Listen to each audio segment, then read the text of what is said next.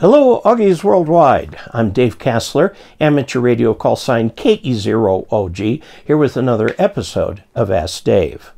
Our question today comes from Leo Savoyan, KG6WNI.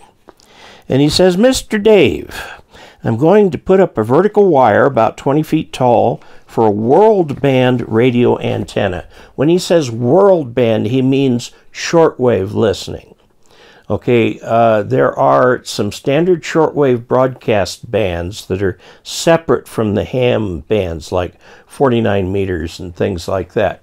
But the thing to remember is the people who do this like to have very broadband antennas. Okay. Now my question is, would counterpoise or radials help with receiving, or are they only good for transmitting? Thank you, from Leo. Now, here's the thing about antennas. Antennas are, by and large, reciprocal on transmitting and receiving. In other words, the pattern for, say, a Yagi that puts the beam into just a certain area will receive the same way.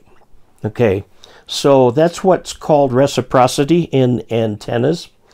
And the answer is yes, the radials will help just as they would help a 20-foot tall antenna. Now here's the deal. What you want to listen to the various shortwave bands is something very broadband.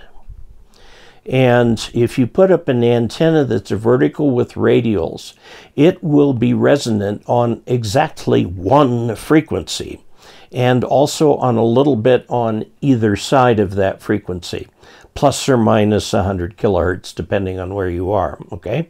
So if you want to be able to listen to the broadcast bands, I would suggest one of two things, depending on whether you want to spend money on it or not. If you don't want to spend money on it, just a long wire will do. And by long, I mean as long as you can get it, okay, out to 100 feet, something like that. Maybe you can only get a 20-foot piece of wire in the air, or you can hook a wire up to the eaves of your house and take it out toward a tree, something like that. Keep some slack in it so that the tree won't blow in the wind and snap it. But there are a lot of things you can do to make that fancier and to withstand the winds better, but that kind of an antenna is somewhat broadbanded. Now, another thing that you can do, and I just did a video for this that shows what's inside of it, but this has in the back a little place where you can connect a wire antenna. You unscrew it, put the antenna around it, screw it back, and then you can actually tune that antenna to whatever shortwave band you're listening to. And the way you do that is simply you start with the middle one, tune for max noise, and then adjust one and the other, go back and forth a few times till you've got something you like. Now, I would recommend that you write these combinations down so that you can remember them the next time. It will become second nature after a while. And that's all you need to do. Almost every simple antenna tuner, like you see in ham radio, is also something that can tune a random length wire. Okay? Now, technically a long wire is 2 or 3 wavelengths long, but a random wire can be just about anything. And you will find this will greatly help your listening. These cost about $150. They are the MFJ model MFJ-901B, as in Bravo. So that's your next cheapest way to do it. Now, the next cheapest way is not cheap. Okay, you're talking about spending more money than you probably did on your radio. And that is to get a loop receive antenna. Okay, MFJ makes them.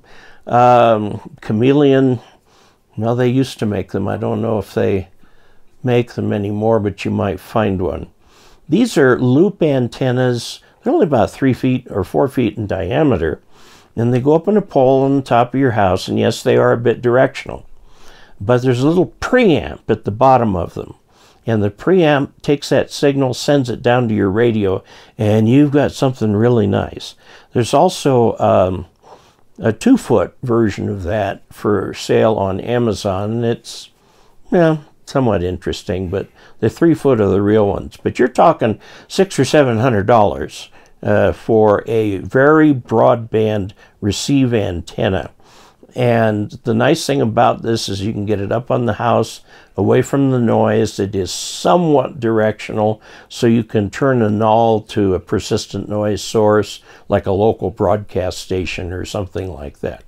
So there, I've given you 3 ways of doing it. Just a simple random wire, or a random wire with this $150 tuner that's still made. This was the very first piece of MFJ equipment I ever purchased. I got this a very long time ago, and for 99 bucks. They still sell them, but they're 150 now. Prices have gone up.